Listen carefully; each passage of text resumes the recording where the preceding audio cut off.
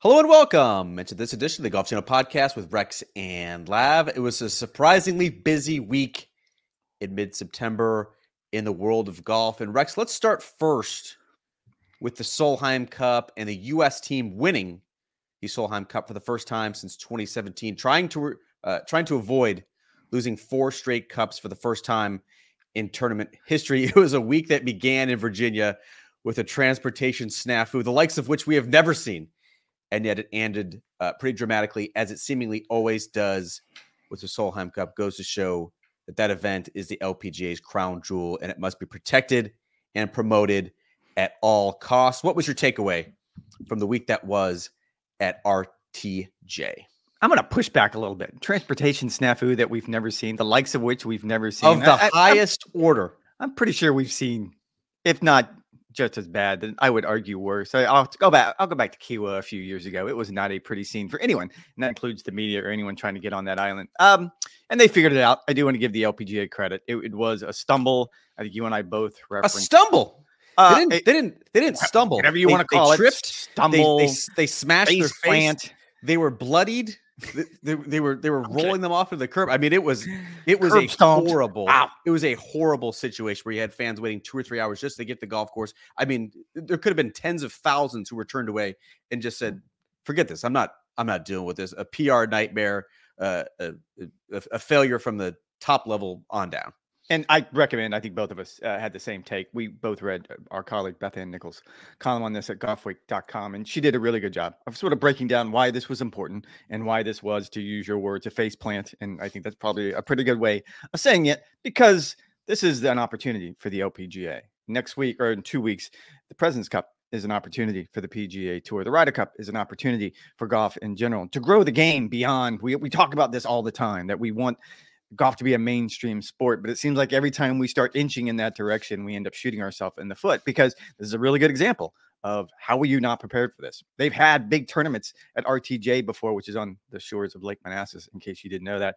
They've had big tournaments there before. They know the logistics of that event. They know how to get people in and out. They know where to put grandstands. All of the things have already been mapped out. So I was a little surprised, but again, I was glad they turned it around. Probably my biggest takeaway, though, was the finish on Sunday. When you have a team, in this case, the U.S. team, that has such a commanding lead, I think it was 10-6 going into Sunday's singles matches, it's kind of easy to say, oh, it's over, and to glance by. And it also was an NFL Sunday, so it's hard to sort of keep your focus, if I'm being honest. But give the credit to the Europeans. I mean, they made it a match. And at the end of the day, I don't think the final score is indicative of how close it actually got coming down the stretch. It's always hard when you're trying to dig out of one of those holes on Sunday, because you need so many things to fall your way. And probably the other part is, and look, I think this probably goes across the entire U.S. team, and we're going to get into a conversation about Stacy Lewis, but it's the emotions that we saw there. I covered the Olympics, and Nelly Korda was the focus of that Olympics,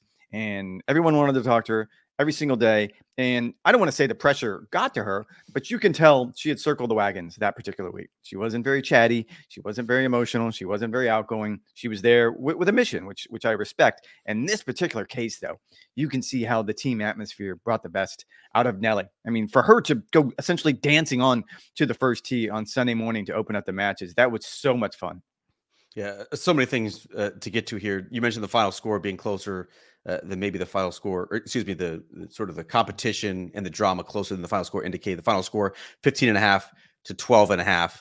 But heading into singles, it was that 10-6 margin. Every time you see a 10-6 margin, like, that's golf's magic number, where that has been that deficit has been erased on the final day before. It's never been bigger than that. And so your mind sort of goes to, oh, like, who could potentially close out the match? Where are some trouble spots? Do you front load the lineup? Do you save it in case things go haywire towards the end? Like, I think the 10-6 margin just never fails. Like, it almost always delivers because of the potential possibilities for Sunday singles. I would bring up first sort of this new look U.S. team.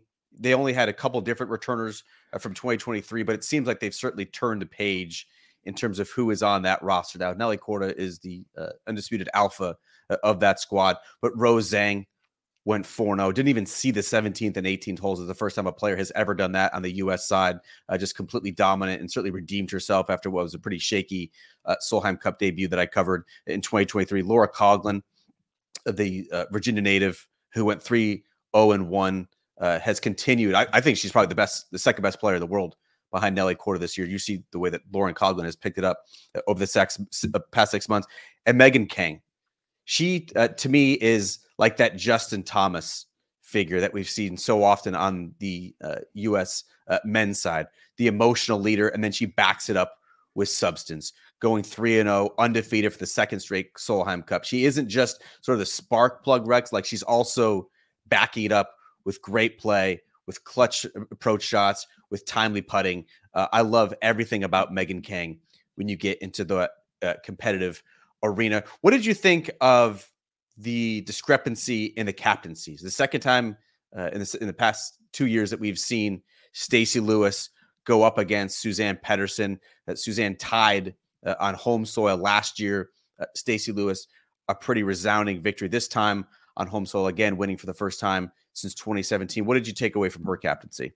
I love Stacy's captaincy. And again, this was a conversation you and I were having offline before we jumped on here. The idea that she leans so much into analytics.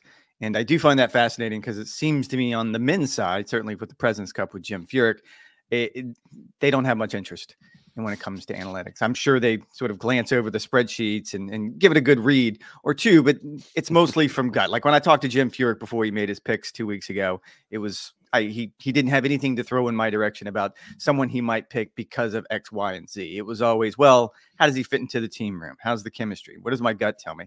That's the antithesis of what Stacy Lewis did. And I think that's really cool. I think Suzann, to be fair, Stacy clearly had the better team. This is like asking me, and I'll put it in terms that you can understand. Anybody that plays Georgia is always going to think that Kirby Smart is a genius. He's only a genius because he has the best 53 players on the field more times than not. I can't think of the last time that they didn't, probably last year's SEC championship. So I know it's still a sore subject for you. I know you don't want to revisit that, but I kind of looked at it the same way, not to dismiss the European team. It's clearly a very, very talented team. But when you look on paper, as we always do before these matches, the United States team is clearly deeper, has more talent coming off the bench. And in that particular case, Stacy Lewis did a really good job of maximizing that. I mean, the European team did not win a single LPGA event this year. And so you can break down pairings. You can look at the data. You can look at, who's going to go where in Sunday singles. You can look at wild card selections and who's the automatic qualifiers. The fact of the matter is, like, it still matters who is playing good golf heading into the matches. And it was indisputable what the Americans did. And I think we saw that with some of the player records over the 3 days at RTJ. This was basically an extension of what Stacy Lewis did last year. You mentioned how heavily she leaned into the data and the analytics. She's been sponsored by KPMG for, if not her entire career, the majority of her career, the data analytics team. She had our good friend Justin Ray, sort of in that backroom staff, who was feeding her information, who was sort of informing her pairings, who certainly had a big say in who was actually going to be on that team with her captain's picks. I think she and Stacy Lewis has changed the way Team USA views this. And you mentioned sort of Jim Furyk not being that heavy in this. I think there's clearly like a generational divide here. Jim Furyk, 54 years old. You look at Davis Love III, who's been in so many of these U.S. teams. He's 60 years old. Steve Stricker's 57 years old. Fred Couples is north of 60. And so I think Paul Azinger being the outlier there in your conversation, yes. Yes, but he was even younger at that stage of his career when he accepted the captaincy back in 2008. Like there's clearly a acceptance of the numbers, of the data, of the analytics, of those insights that can provide that quite frankly, a player north of 50 just really hasn't needed in their career. They did it a different way. And now when you see the captaincy, it's important to put players who are on the team who can sort of fit with the golf course. And Justin Ray, to hear him in an interview, said he knew that the bread and butter of Team USA was going to be 6, 7s, and 8 irons. If we can have a team comprised of mid iron hitters, that's exactly what he wanted. He wanted to set the golf course up that way. If Europe had a bunch of wedges in his hands, that was going to be their strength, and he wanted to stay away from that as much as possible. I think that was certainly key. But I think it's even more important, Rex, from like an interpersonal and a social aspect, where Stacy Lewis was now able to share with her players the pairings that they were going to have, why they were going to have them, and why certain players would be sitting out. I think it's so important for them to have a reasoning as opposed to just like, I don't think you're playing good, or we've been using this for the last 3 or 4 cups. We're just going to keep sending them out there, which it seemed like Suzanne Pedersen has always relied on heart and guts and instincts as opposed to having like cold, hard facts of why you're doing something. And I think you saw that with the Team USA buying in. And on the opposite, you didn't see that for Europe. In particular, Leona Maguire, who has had a pretty forgettable 2024, but she played just one of the 4 team matches. And she tweeted on Sunday after winning her singles match that form is temporary, but class is permanent. That was a player who did not understand why she played just a single team match. And then clearly afterward was a little bit miffed at the lack of reasoning and sort of rationale behind why she sat on the bench for so often. So I think that just goes to show how important data and analytics could be, but also the captain and how that can really benefit the relationships that you can have with the players. No, I think you're right. This is less about trying to explain to certain players why you're going to play here with this person or why you're going to go here in the Sunday singles lineup, whatever it might be. The more difficult part is to try to tell them in a way that's going to keep them focused. It's going to keep them moving in the right direction with the rest of the team while you're sitting out the Saturday afternoon foursomes session. I'll go back to, and they brought this up in the postgame show, Brandon Chambly was talking about the idea that the way Stacy was able to sort of check every box. There was not a stone that she left unturned. It reminded her of both Paul Azinger and our colleague Paul McGinley. And he went back to that Ryder Cup when it was Graham McDowell who was going to sit on Saturday afternoon. And he was actually playing really well. But Paul got in Graham's face and explained to him, I have to have you at your absolute best on Sunday because you're going to be in a crucial position in this lineup. So I need you to be fully rested. It gets the players bought in. Whether if that was true or not, it got him bought in and decided that, yep, this is what I need to do for the team, and I'm going to make the most of it. And I think she did a really good job of that as well. Masterclass by Stacy Lewis. Again, I think it just oodles of pressure will be on Jim Furyk to justify the captain's picks that he made for Montreal, as well as making sure that the pairings and the order are exactly what he wants. Because I think you're going to see quite a different strategy from Jim Furyk next week at the President's Cup. Let's talk about the second biggest story of the week. That was Jon Rahm winning the individual championship on LIV Golf. Pretty compelling leaderboard, if we're being honest. Jon Rahm, Joaquin Niemann, Sergio Garcia, Brooks Koepka, all in the mix at LIV Chicago. It's Jon Rahm who wins, wraps up the LIV individual title. What did you make of this? Was this validation for his move? Does this sort of change the way that you view his 2024? Does it all matter? Where do you kind of fall on this? Yeah, I was wondering where you were going to go with that. Like the second biggest story of the week could have been. It was not the Procore Championship. It was not the Procore Championship. I was going to go maybe lean towards Irish Open, but I think I agree with you. I think it was Jon Rahm for the reasons you just pointed out, because we have spent all season picking apart that decision. And it was based entirely on what he did in the major championships, maybe a little bit of what he did at the Olympics when, of course, he melted down on that Sunday. And you start picking it apart. I still think there is part of this argument or part of this conversation that can apply to Jon, that maybe the move to LIV Golf wasn't best for him to perform at his best when it matters the most in golf. That's not a diss to LIV Golf or the PGA Tour. The majors matter the most. And as we've seen throughout the course of his career, he kind of likes to play with an edge. He likes to play maybe with a little bit of a chip on his shoulder, and maybe 54-hole shotgun starts and shorts with loud music isn't for him. That still remains to be seen. It's a pretty small sample size up until this point. We're going to base that entirely on what he did in the major championships this year. But when you watch what he did this weekend, and not only does he win the individual title, but he does it rather convincingly, I would say, with a really, really good finish in Chicago. And as I'm sort of reading the recap story this morning, and I think Data Golf is pretty much the only place we can go now.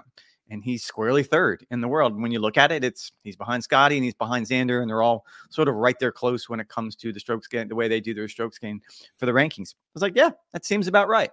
That as much as for the last year, we have tried to put our head in the sand and pretend like, oh, well, we have no way of knowing how they're performing on LIV Golf. We have no standard to compare this. I think that ship has sailed because, as you pointed out, it was a really good leaderboard.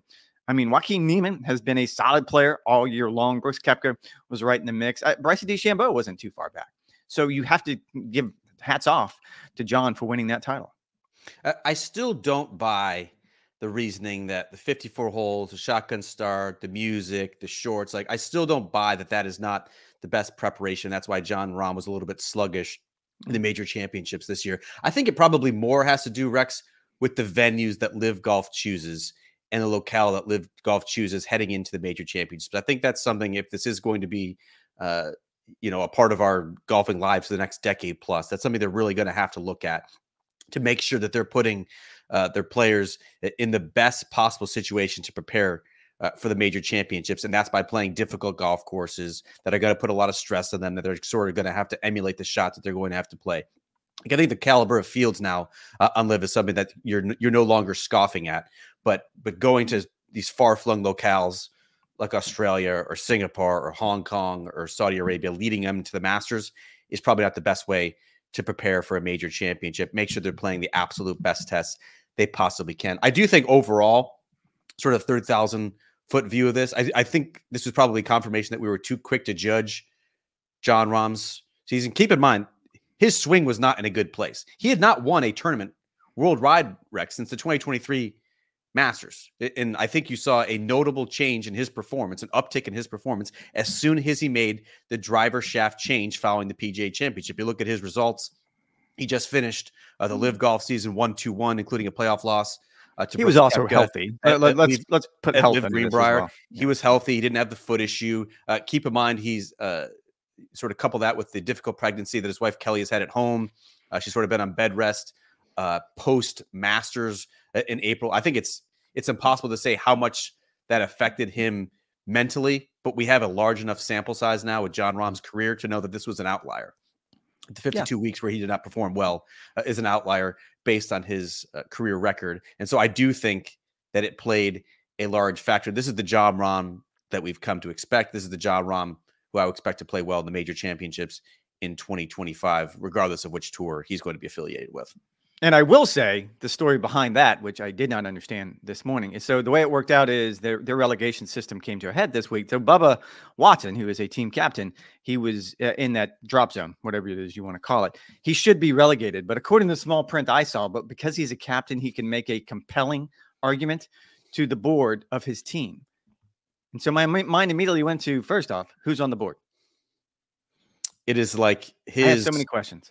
It was like it's like basically like his business partner. And keep in mind, Bubba Watson's range goats are among the more popular Live Golf teams. Everything that I've read from our colleague Bob Herrig at Sports Illustrated and other venues said it's a mere formality that Bubba Watson is going to be brought back because of the, quote, compelling business reason to have him a part of the team. I actually did want to get into this because this sort of stood out about the Live regular season finale, is that you did have regulation among the Vincent brothers. You had Bubba Watson, who's in the drop zone.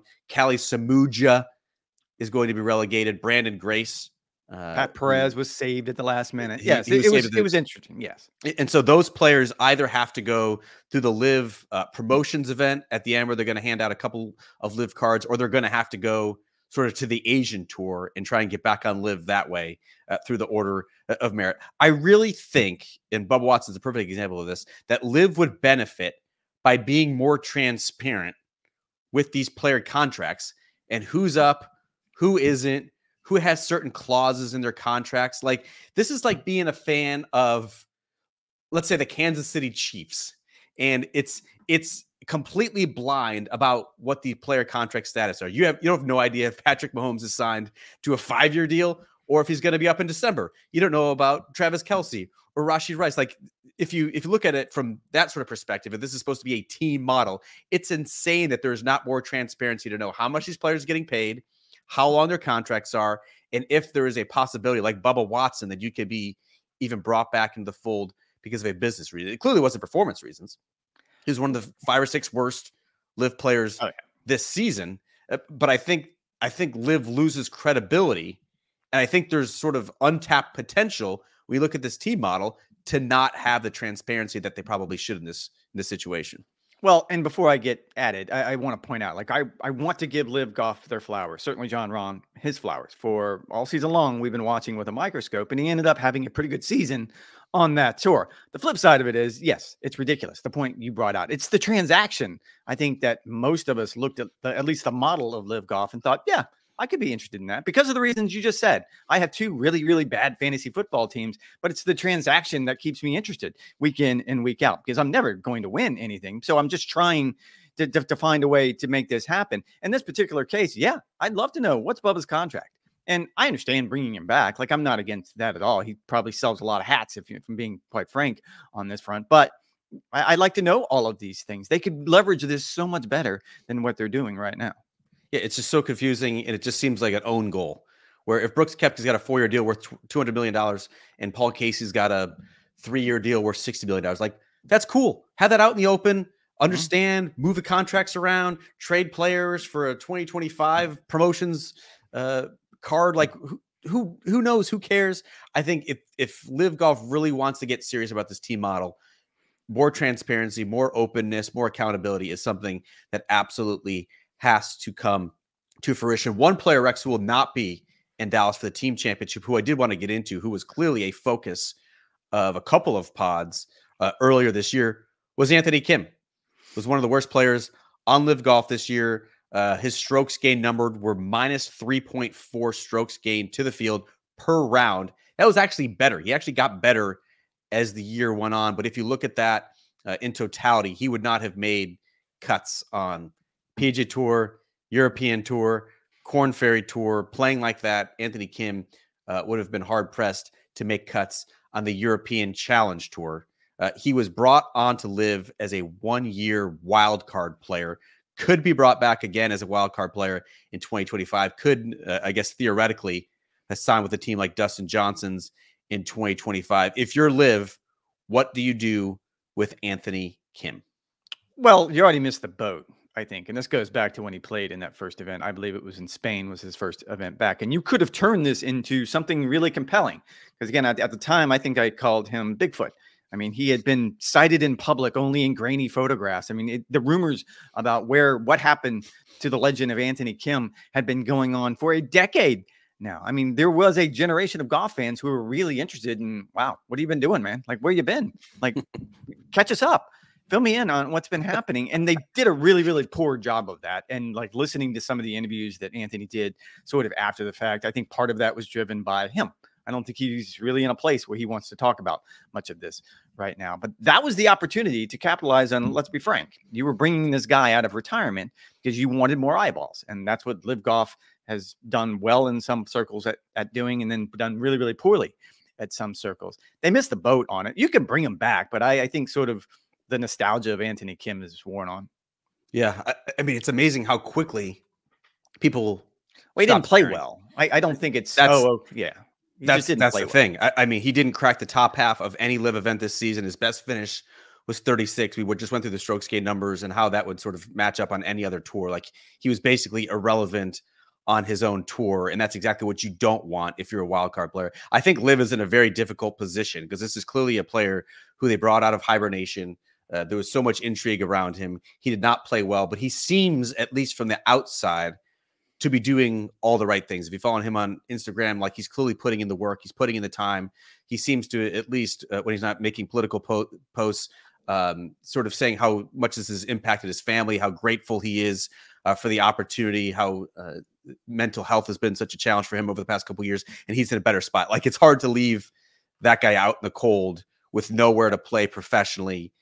But from a performance standpoint, from a results standpoint, from a credibility standpoint, like, it's hard to see Anthony Kim on a Live roster in 2025. I applaud him for the strides he has made throughout the 2024 season, basically cutting his strokes gain numbers in half. But there is still so far to go from where Anthony Kim is right now to being not even just a top level player on Live, just being a competent player on Live. That's the hardest sort of transition to make. It's not from going to from bad to, below average. Now it's from going below average to average or even above average. Though it's going to be so hard to do at his age with so much miles that he's put on his body. Well, and to your point, I think everything that he's gone through in his life is an interesting story. It's a story that should provoke some sort of compassion out of all of us, because what he's gone through, a lot of it's self-inflicted, but a lot of it hasn't been. I mean, if you kind of go back, and this goes back to the story I wrote about him his rookie year on the PGA Tour, he had a really, really rough childhood with a dad who wasn't a great person when it comes to being a dad. So all of those things you have to factor in, but you also have to factor in live fields are already so small. And the microscope is already on that tour for not really having the relegation and promotion that at least the world ranking feels like they should have. So to have a player like Anthony Kim taking up one of those valuable spots is probably not the best, let's say, optics. Yeah, I mean, he can certainly be brought back as a wild card. It wouldn't surprise me at all if he signs on with Dustin Johnson's team for 2025. They just go completely DGAF. That remains to be seen. Again, Anthony Kim will not be in Dallas for the team championship because he is not part of a team. The third biggest story of the week, Rex, is Rory McIlroy at the Irish Open. Royal County Down completely shined. It's exactly what we thought. Like, this was a reminder that we need to have golf courses of this caliber on the professional tours year in and year out. Bring the best players to the best venues. It does not matter where in the world. We will tune in because it's so spectacular. But Rory McIlroy, as it seemingly has gone in 2024, was pipped at the end. Just a crushing 3-putt on the 71st hole. Hits the lip with his eagle putt on 18 after 2 spectacular shots. Was this more the same from Rory? How much do you think this one will sting, not bringing it home in front of the home fans? I mean, this one's going to sting for a long time. It's not going to be Pinehurst sting. I don't think he's going to be wandering around New York City with his earbuds in over the next few days. He's won this event before. I know this was going to be a little bit different because it's so close to where he grew up in Belfast. And I get there was a lot of heartstrings. And again, this goes back to what we did on the podcast last week, when my best moment of the year was when Robert McIntyre won the Scottish Open. And it was because it meant the world to him. Like, winning a major is always going to stand above. But for so many players, winning their national open really means something. You go back to Nick Hardy at the Canadian Open last year. I mean, that was one of the best moments of the year. So this one's going to sting for a while. I'm not quite sure if it's going to resonate the way the U.S. Open did. I will say that the most disturbing part for me is, and I'm not sure what I expected him to answer. Well, the fact he actually talked to reporters after the round is an indication of how this one's probably not going to sting the way Pinehurst did. But the idea, and he quote said, "I'm getting used to it." Now that disturbs me a little bit, because you don't want, no, I don't want you to get used to this. Like, this isn't what I want at all. You have to give him credit for putting himself in contention. And I see where he's trying to take the glass half full avenue, but man, it's tough. Yeah, I don't think anybody wants this year to be over more than Rory. Yeah, just a really tough 3 months, just continually kicked right in the groin. I would love for Rory McIlroy just to have a reset, just to take like 3 or 4 months off of golf, reset, maybe make some changes. Like, Brandl's been harping on the fact that he needs to change like the top of backswing position if he wants to be more consistent with his wedge play. And that is such the biggest difference right now between Rory McIlroy and where Scottie Scheffler is. And there's just too much variance, there's too much volatility in Rory McIlroy's game, and making that change according to Brandl would be huge. To do that, you need to have dedicated time off. And I think Rory has 4 more events in 2024, including this BMW PGA, PGA Championship, which is this week at Wentworth. And then, of course, he's playing in the Made for TV event with Scottie Scheffler, Brooks Koepka, and Bryson DeChambeau in December. Like, I want to see a full-blown reset from Rory. I want him to go seek some mental help with either Bob Rotella, Julie Elion, whoever the case may be. Like, get him in the proper frame of mind to go absolutely berserk in 2025, because that's exactly what we want to see from Rory McIlroy this year. Again, a very disappointing situation with how it played out at the Irish Open, but that is sort of more of the same, certainly over the past couple months for Rory. Anything from Napa stand out? The final event, Rex, before the PGA Tour has the President's Cup. Mackenzie Hughes, Sahith Theegala, Corey Connors, all top 10. Max Homa missed the cut in his final tune-up. What stood out, if anything, about Patton Kizzire in his 5-shot win at Silverado? Again, this is going to be piling on. Max Homa hit half his fairways for 2 days after missing the cut. But he actually gained strokes to Somehow. the field. I mean, those fairways are incredibly difficult to hit. I actually thought that was somewhat thought that was somewhat encouraging for Max Homa. He was still in better position than a lot of his peers on that golf course. His iron play let him down. Terrible. He was 4 of 11 for scrambling and missed the cut once again. If you're Jim Furyk, he absolutely cannot see more than 1, maybe 2 team matches over the first couple of days. Yeah, we'll see. I mean, you always look at Patton. You talk about trying to get mental health for Rory McIlroy. I did find it interesting, Patton talking yesterday about all of the things he's been working on. Probably the one thing in the 6 years it's been since he won on the PGA Tour last time is just mentally. He had to become a better player. He had to become stronger. He had to be more focused when he was on the golf course. And you saw that out of him, which is fun because you and I have watched Patton since he joined the PGA Tour, and there was so much talent there, especially with his hands or short game putting wise. But for him to go almost 7 years between victories is pretty shocking when you consider how much talent is there. And I always am interested when a player like Patton, and he said this, that he felt like he's been underachieving because it's such a, like, it is such, you have to tiptoe around players. If you and I were going up to a player, and I've done this before and got my head bitten off, you just can't come up and say, have you underachieved? Davis Love, have you underachieved in your career? I asked that very, very early in my career and got my head bit off for all the right reasons. I mean, he was not having it. Most players are not willing to go down that road. And for him to do that shows how much mentally stronger he is. Probably the highlight for me, though, was Mac Hughes, because I feel like from Mike Weir's point of view, the captain of the International Presidents Cup team, that was probably a bit of a flyer considering all the Canadians he had to choose from for those last kind of few picks. He probably wasn't the one that was standing out on a lot of people's lists. And so for him to have a solid week this week is probably a shot in the arm for Mike. Oh, I completely agree. I think Mackenzie Hughes, not just playing at home in his first President's Cup, but sort of justifying or validating Mike Weir's trust and faith in him over a Nick Taylor, over an Adam Hadwin, players who potentially had better 2024s than Mackenzie Hughes did. I think this was an encouraging sign. Again, I still think Mackenzie Hughes was the right pick for that team based on his short game and his putting prowess. You have a couple of tee times ahead of you this week. You and I will be on Golf Today about 1 o'clock Eastern time on Monday, banding around, no doubt, the exact same topics we just touched on this podcast. But tell the people at home, what do you have coming up for these next couple of days? I ask for forgiveness and understanding because when we do this podcast a few days from now on Wednesday afternoon, I will have played 5 rounds of golf between Monday morning and Wednesday afternoon. I will be a broken, battered, sunburnt, and probably very, very sad man by that time. But I'm going out to Stream Song Resort, which is here in Central Florida. It's kind of hard to explain where people is. It's essentially right between Orlando and Tampa. I think you've been out there before, haven't you? I have. And so they have, well, they've had 3 courses out there, and they're all very, very good. The red is my favorite, but they just opened up a new one called The Chain, which is a 19-hole course, and it's sort of a match play course. So there's no par, there's no tee markers.